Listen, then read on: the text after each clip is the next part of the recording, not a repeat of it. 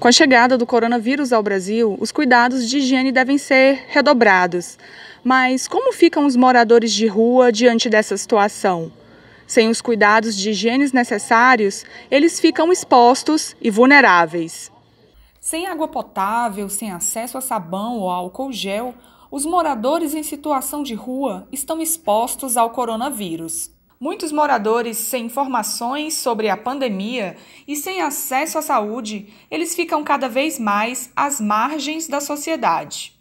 Sem abrigos e sem moradia, a vida é cada vez mais precária. Com a maioria da população em quarentena, seguindo as recomendações das autoridades, o distanciamento social é cada vez maior.